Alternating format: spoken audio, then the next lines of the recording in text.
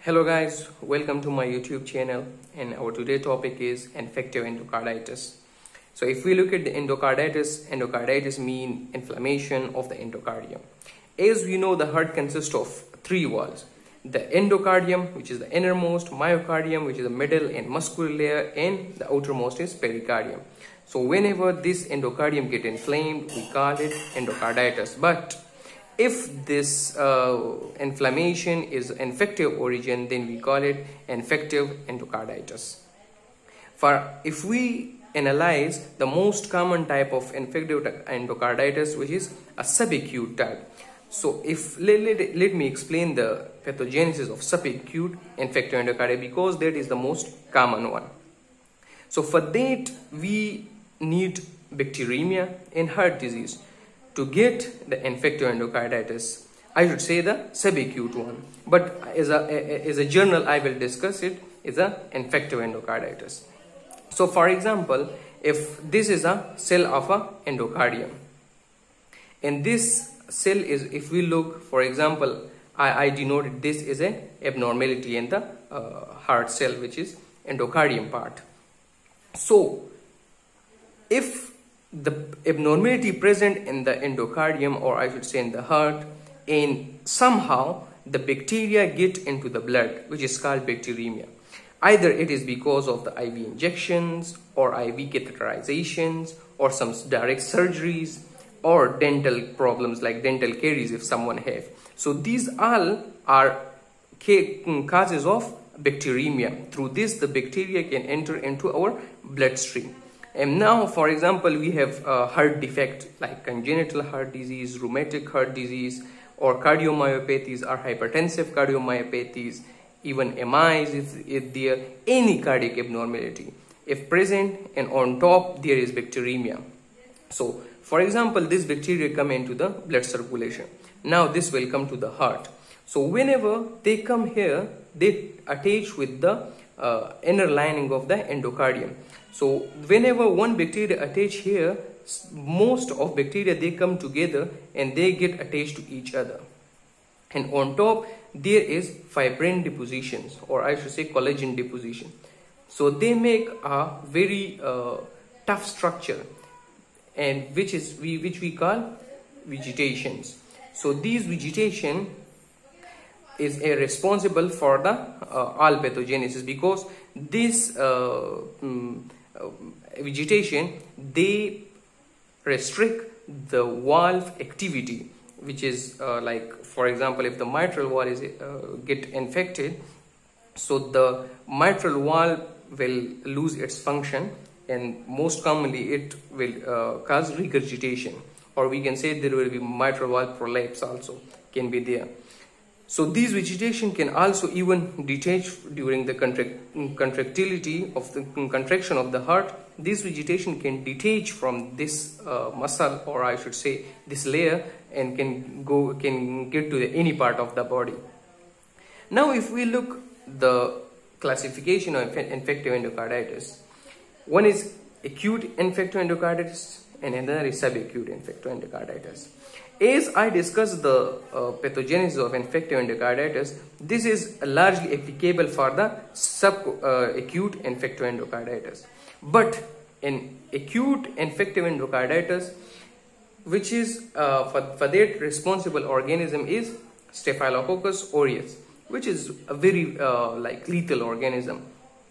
For Staph aureus or for Staphylococcus aureus, the heart defect is not necessary. If this Staph aureus get into the blood, it can even damage the normal heart and can cause the infective endocarditis. So this point should be remember. Another, let's differentiate these two. First is acute and another is subacute. On the base of the severity, we divide these two. So for this, for acute, Staphylococcus aureus is responsible, and for subacute, the Staphylococcus viridans. And this is the most common organism which cause infective endocarditis. Is an important point to remember for MCQ's purpose. Staph aureus is present in the skin. It is normal flora of the skin, while the Streptococcus viridans is normal flora of the mouth. Staphylococcus aureus is very has virulency is very high because it can that's why it can damage the normal heart as well. On the other hand, viridans is not very like that much virulent. Staph aureus make a very large vegetation, and Streptococcus viridans make small vegetation. And the valve damage, they infect the damaged valve, but Staph aureus can infect the damaged valve as well as the healthy valve, and can cause a severe destruction of that valve. Most commonly, the mitral valve get damaged, mitral valve, but as well as aortic valve. I mean to say the aortic valve. I mean to say the left walls of the left heart get severely damaged in the infective endocarditis. But one important point to remember: if infective endocarditis occur in the drug abuser, then the most common valve get involved is tricuspid valve. Otherwise, the mitral and the aortic valve are important in infective endocarditis to get damaged. But in IV drug abuser, tricuspid valve usually get damaged. Now, if we look into the other causes of infective endocarditis, there is Staphylococcus epidermidis. Now, this one is important because it can damage the prosthetic valve. Now, if a patient have prosthetic valve before and he complain of infective endocarditis, think of Staph epidermidis. Now, Streptococcus bovis and faecalis as well. Faecalis. If someone have some serious colorectal diseases, like if there is colon cancer, colon carcinoma, or if there is IBD, inflammatory bowel disease, so if these patients come with the infective endocarditis, think of Streptococcus bovis and faecalis, because these two organisms, they usually present in the colon region. So whenever these colon valve get damaged, so these bacteria can cross the wall of the colon and get into the blood and cause infective endocarditis. This is important with MCQ's point of view. Coxella burnetii. Most of the time, the MCQs come, they say a patient, like, there is not specific history. The only history is that the patient is having cattle, goat, sheep or cow, whatever, but not other clear history. Only come with such history and with diagnosed with the infective endocarditis. So think of Coxella burnetii, because Coxella burnetii first infect the animal, and from animal these bacteria can come to the bloodstream of the human and can cause infective endocarditis. These two are Hesse group and fungus. These cause infective endocarditis in the immunocompromised patient. This is a specific group of bacteria. These are usually gram-negative bacteria, and they stand for like H for Haemophilus influenza, A for Ehrlichia bacter, this for Cardiobacter, this for Echinella, and this for Kingella, and another is fungus. Fungus is another also common in immunocompromised patient, and another type of patient who's taking a lot of antibiotics. So the bacteria will be get killed, and this fungus can come to the blood and cause infective endocarditis. Now, if we look at to the clinical feature, of course this is infection, so there will be fever.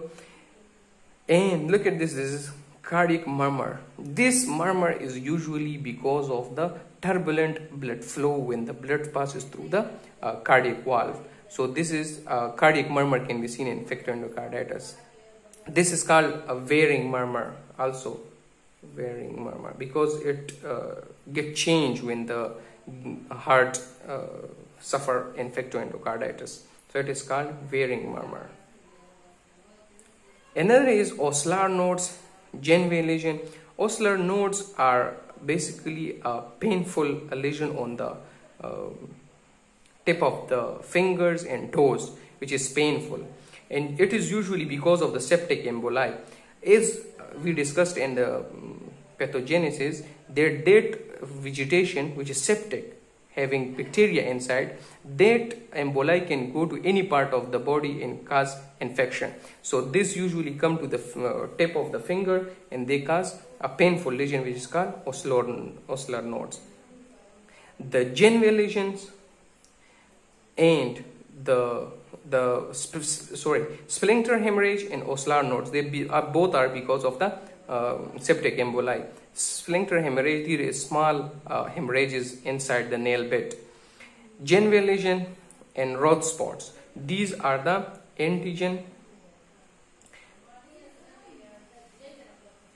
antibody complex deposition on the this is usually on the skin, and this is on the retina.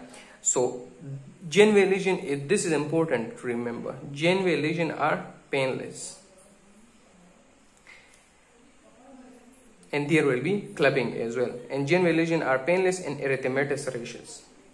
How we will diagnose the infective endocarditis? We should take multiple blood culture, because if we take blood culture and that time the vegetation are not detached from the heart, so in the blood we will not find any septic, or we will not find any bacteria in the blood. So we should take multiple blood sample for the blood culture, and if come positive multiple times, then we can go for a diagnosis. And another is echocardiogram, and this echo we can look into the heart valve, and we can see if there is any vegetation. Now how we will treat it? For a treatment, there is prolonged antibiotics, because to penetrate that vegetation, to kill that bacteria, we need high doses of antibiotic for a prolonged time. And if the wall is so get damaged, then we need to surgery for the dysfunctional valve. Another word came into my mind.